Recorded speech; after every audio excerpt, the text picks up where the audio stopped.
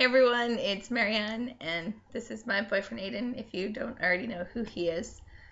This week we're talking about health, and I figured Aiden should join me on this topic just because I feel like if I was here talking about, trans health and whatever, there would be a lot of trans guys saying, like, you don't know what it's like, you don't know how we feel, so you can't sit here and basically tell us what to do. That's not what I'm doing, but so I figured why not get a more first-hand approach to health.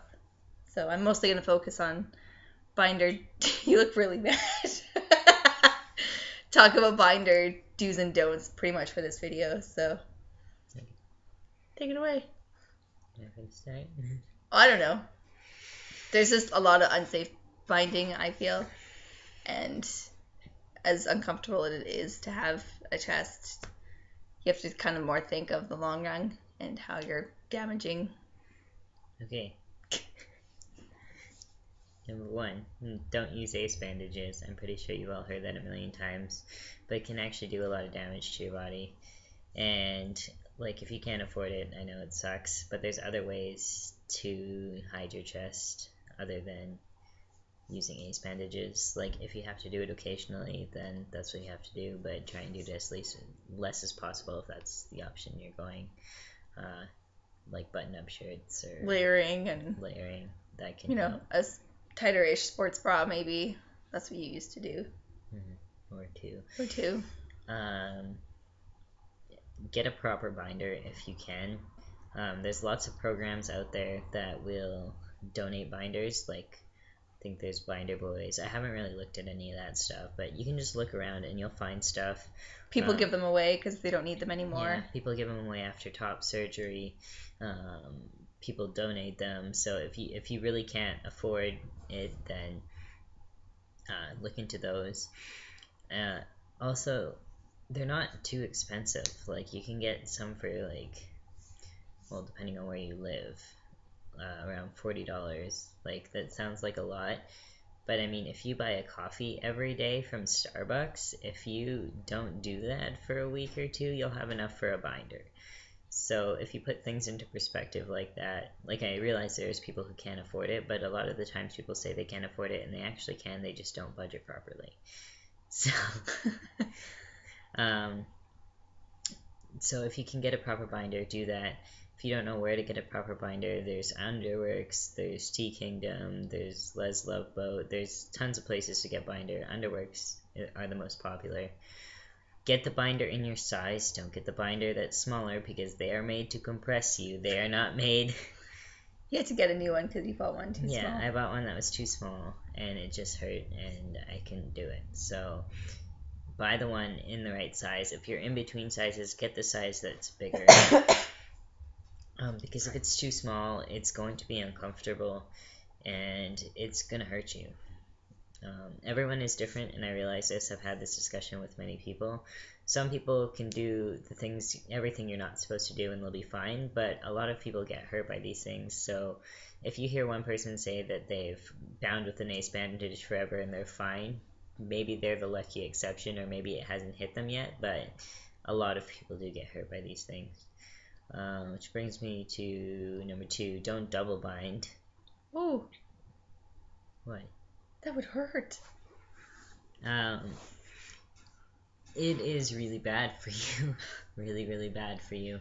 I realize some people double bind with old binders, so it's a little bit different, because if they're like stretched out, I mean, it's still not a good idea, but if they're both stretched out, then it's better for you than using like 2 brand new binders, which a lot of people do. You also have to realize that cis men don't have flat chests. Like, I know you look down and you still see a bump, but like, that's normal for cis men. It'll look more like pectoral muscles than chest tissue. Like, if you don't believe me, just go around and look at guys around you and try not to catch them looking at you. I'm staring at your chest, but their chests aren't flat. So you don't need to bind twice. If you have a little bit of a bump there still, that's not completely abnormal. And I realize everyone's chest sizes are different, so If you have a really big chest, it might be more than a little bump left, but I'm just speaking from my experience. What else? You cough when you take off your binder? Yeah, coughing when you take off your binder helps, like, I don't remember. Expand things back. Yeah. It just helps move things, and sometimes you get like mucus in your chest, and apparently it helps release that. It's been a long time since I read this stuff, so don't quote me on that. But it is good to cough after you've taken off your binder.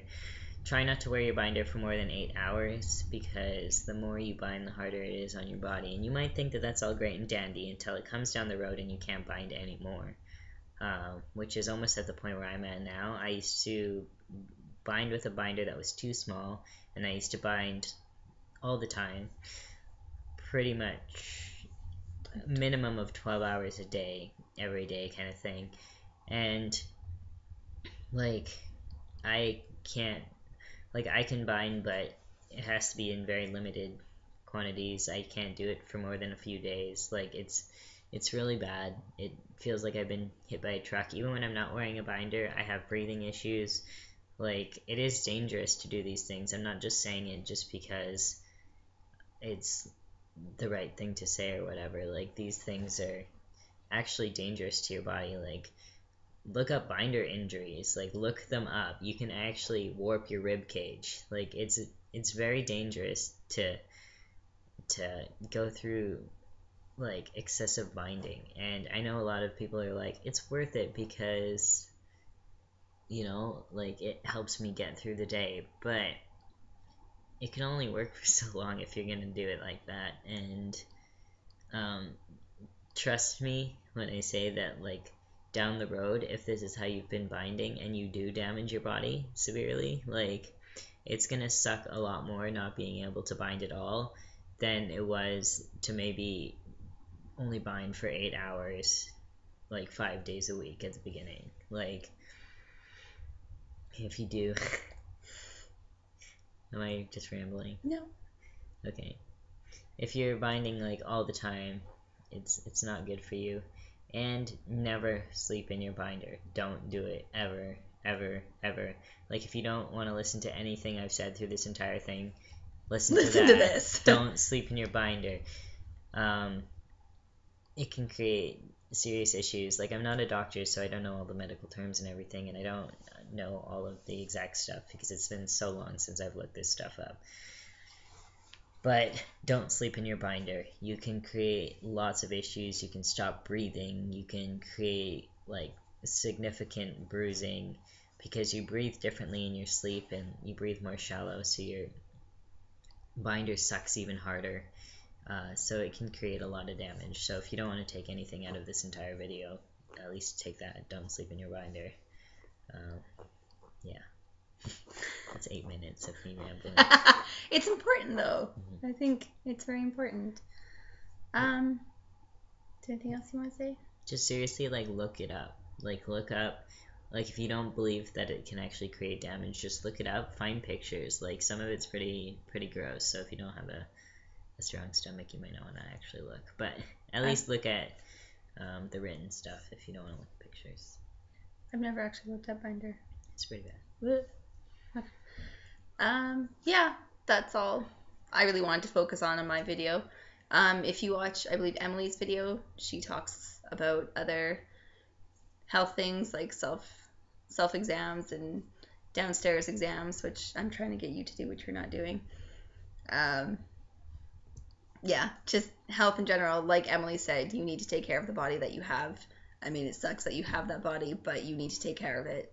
So I think this is very important. I've been trying to push this subject for a while now, so I'm very happy that we're finally doing it. So yeah, that is all. Thank you for watching. Bye. Bye.